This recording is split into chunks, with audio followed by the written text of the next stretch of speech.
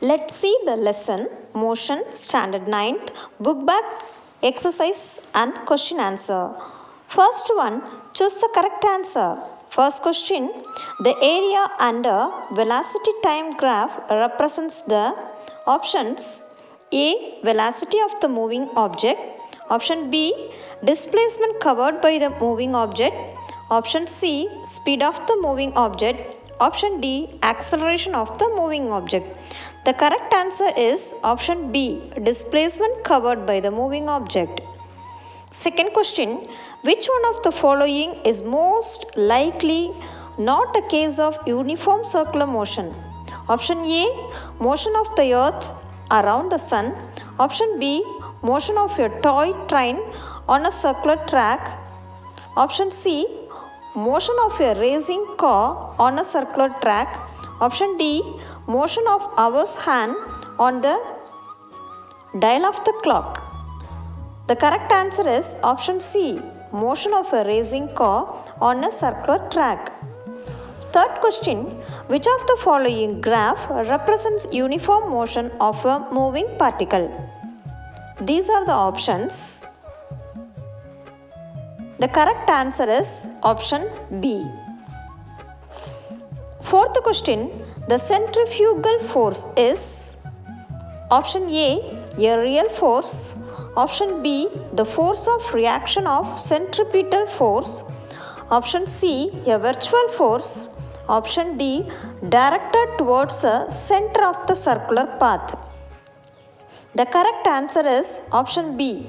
The force of reaction of centripetal force. Next, fill in the blanks.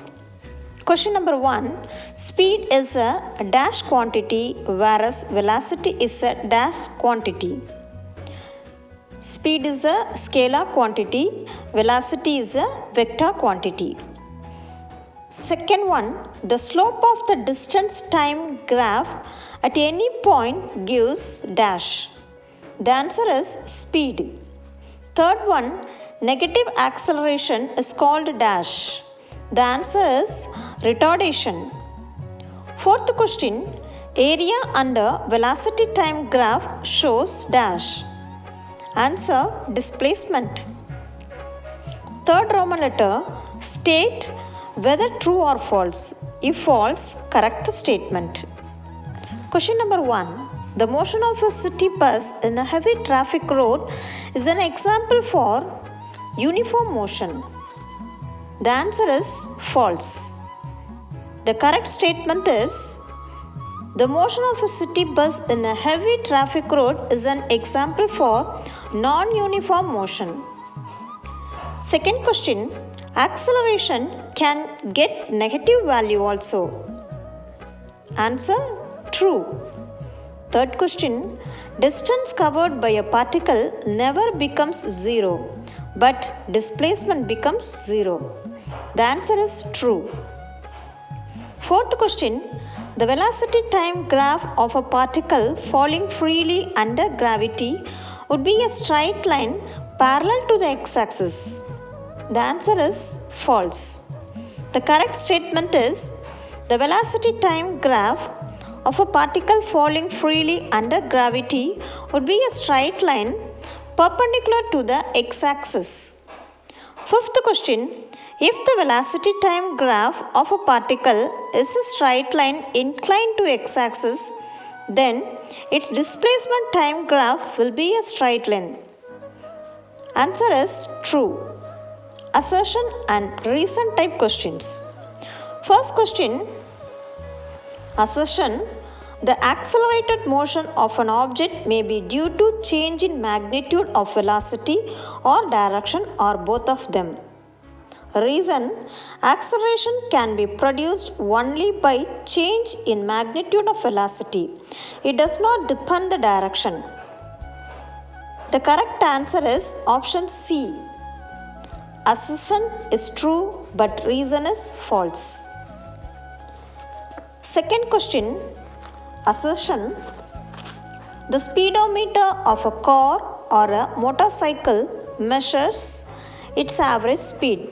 Reason, average velocity is equal to total displacement divided by total time taken. The correct answer is both assertion and reason are true, but reason is not the correct explanation of assertion. Third one, assertion. A displacement of a body may be zero when distance traveled by it is not zero. Reason. The displacement is the shortest distance between initial and final position. The answer is option A. Both assertion and reason are true, and reason is the correct explanation of assertion. Next, match the following. 1. Motion of a body covering equal distances in equal interval of time. Answer for this, graph D is the answer. Second question, motion with non-uniform acceleration. Graph C is the answer. Third question, constant retardation. Graph A is the answer. Fourth one, uniform acceleration. Graph B is the answer. Next, answer briefly. First question, define velocity. Answer, velocity is the rate of change of displacement. It is the displacement in unit time. Question 2, distinguish distance and displacement. Answer for this, distance, displacement, actual length of the path traveled by a moving body irrespective of the direction. Displacement, the change in position of a moving body in a particular direction. Distance, it is a scalar quantity. Displacement, it is a vector quantity. Question 3, what do you mean by uniform motion? Answer, an object is said to be in uniform motion if it covers equal distances in equal intervals of time, howsoever big or small these time intervals may be. Question 4, compare speed and velocity. Speed, the rate of change of distance. Velocity, the rate of change of displacement. Speed, it is a scalar quantity. Velocity, it is a vector quantity. Speed is equal to distance traveled by time taken. Velocity is equal to displacement by time taken. Question number 5. What do you understand about negative acceleration? Answer for this question, if v is lesser than u, that is, if final velocity is less than initial velocity, the velocity decreases with time and the value of acceleration is negative. It is called negative acceleration. It is also called as retardation. Question number 6. Is a uniform circular motion accelerated? Give reasons for your answer. When an object is moving with a constant speed along a circular path, the velocity changes due to the change in direction. Hence, it is an accelerated motion. Question number 7. What is meant by uniform circular motion? Give 2 examples of uniform circular motion. Answer, when an object moves with constant speed along a circular path, the motion is called uniform circular motion. Example,